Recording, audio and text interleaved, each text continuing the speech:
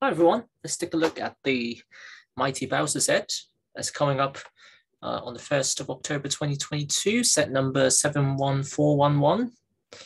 So it's going to retail for £230. Jeez. For 2,807 pieces, 18 plus. So yeah, first of all, it's really expensive. I'm sorry to say that again and again, but it is very expensive. And it's also a set that, frankly, nobody really asked for. It's a surprise. It's pretty much this. The same can be said about pretty much all of the Nintendo sets, really, including the question mark box. You know, to this day, I still find it rather perplexing that Lego would release such niche sets, but I guess that's the direction they're going.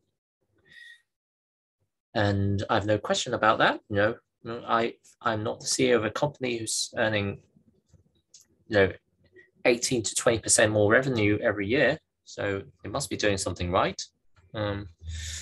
But yeah, apart from it being expensive, I think this is a fantastic set. Honestly, if this goes for free, you'll understand this is absolutely amazing. If you forget about the price element, this is another marvelous set, another marvelous Lego creation. Too bad there are only 5 images. There isn't a 360. The box art looks as nice as it possibly can be.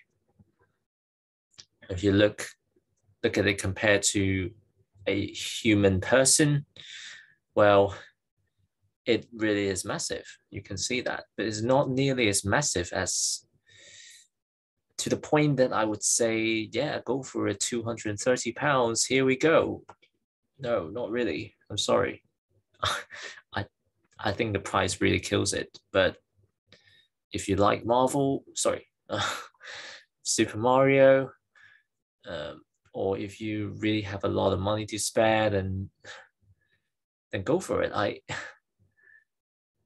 cannot recommend this to anyone. I wouldn't recommend it to myself, to anyone that I know who likes Lego but is not necessarily a fan of Super Mario.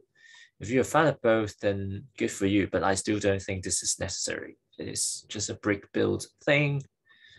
If you like this character, if you like Super Mario, to the point that you're willing to just give away more than £230 because you'll be spending money on other Lego sets. Let's face it. But if you're on a budget, if you don't have all the money in the world to spend on Lego, on toys, then don't. Seriously, there are much better sets out there that deserve your attention. So yeah, I mean, I don't have much to say about this. I think this is gorgeous. This is frankly gorgeous. I don't think they could have done much better than they already have done. So, well, these printed pieces are not new, but the way this thing looks, I think it is accurate to at least my perception of this character, the Bowser, not the mighty Bowser, but like Bowser in general as a character. But I, for one, would not spend £230 on something like that. I don't think many Lego fans should do that. I think if you're a huge fan of the theme, of the character, and Lego, then no one's stopping you. But for the rest of us, I'm sure there are much better ways to spend those money. Even donate it to charity, donate it to some worthy causes would probably be better than having another Lego set. Because there are a lot of people in the world who are struggling, and if this is not a particularly endearing set to you, then maybe you can skip it. So that's it. Sorry, it's not as positive. as other videos. But no, honestly, I love this set. It's just that I just don't think this is necessary. That's all. Thank you. Thank you for watching.